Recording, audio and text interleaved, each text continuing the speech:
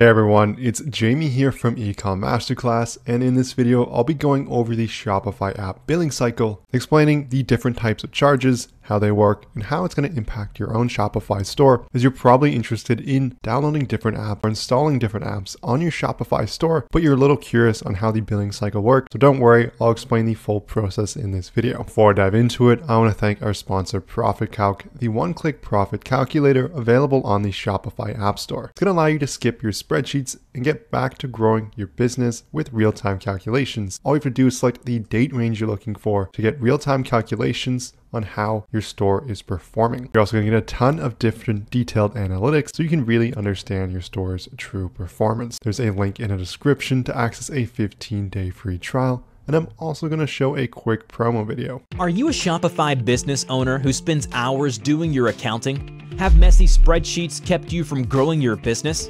Discover ProfitCalc, the affordable and easy to set up Shopify app that crunches your numbers in just one click.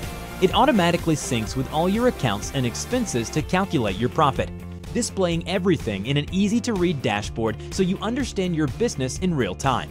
Start for free on the Shopify App Store today. Now let's dive into the types of app charges. I'll be using Shopify's resource here to give you a full explanation. So there are going to be 4 different types of charges. You have your subscription charges, your app usage charges, your one-time app purchases, and your application credit. So mainly you're going to look at the top 3 here. One-time app purchases are more self-explanatory. It's like buying any item. You buy it once, you get to use it forever. You're gonna have subscription charges. So it's gonna be similar to your Netflix bill. We're gonna be paying for this application on a monthly basis, whereas app usage charges are gonna be based on some type of metric. So some analytics apps will sync in orders. So it could be for how many orders are synced in, or if it's using products as the metric there, it could be how many products your store has. It's gonna charge based on that. The Shopify App Store does a really good job at clarifying these different types of charges though, so you have a clear understanding on how they're gonna work before you install the app. If we take a look at an app listing here, this is a smart search product filter. You can see these are going to be subscription plans. You can see $19 a month, $29 a month, or $69 a month. And so with each type of plan, you're going to get different features here. And they're going to have a list here of how many products you can sync before you have to upgrade. So it will look like a little similar to an app usage charge as going to be basing on products, but they'll actually bump you up to a higher tier. I do believe you have to accept that as well before you get bumped up. Now, in terms of how you pay for your apps on your Shopify store, it's going to be billed to your credit card through the same method as your Shopify plan. So if you're paying $29 a month for your Shopify plan, it's going to be included into that charge. And you'll be able to view this all in your Shopify store as well on your invoice. The app billing works. It is going to be interplayed into your Shopify billing cycle. So we can see from this diagram here, you're going to pay for the month, get 30 days to use it. And after that 30 days expires, you're going to pay for the second month, and then so on and so forth. For the app billing cycle, it's going to be put in on an own 30-day billing cycle, depending on the plan.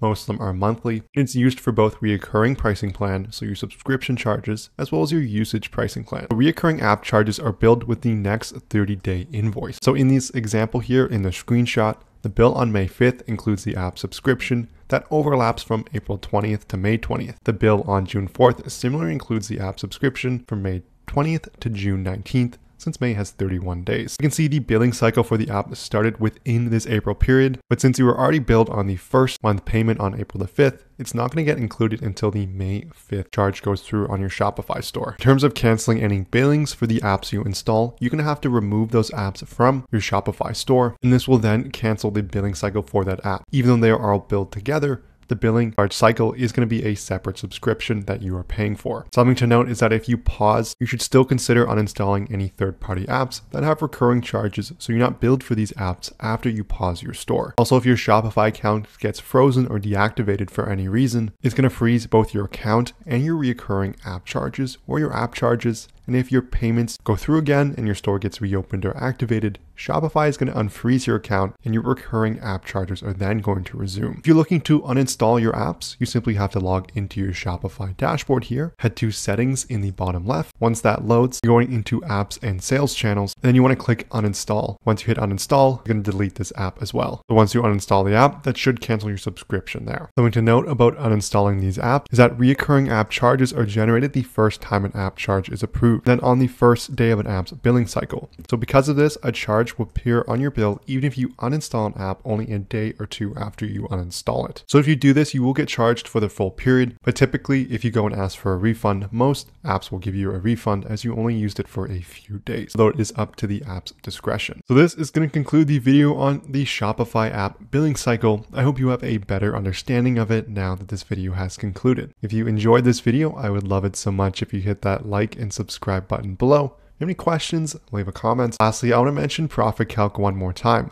The one-click profit calculator available for your Shopify store. There's a link in the description below to access a 15-day free trial, so make sure you check that out. Thank you so much for watching. I'll see you in the next video.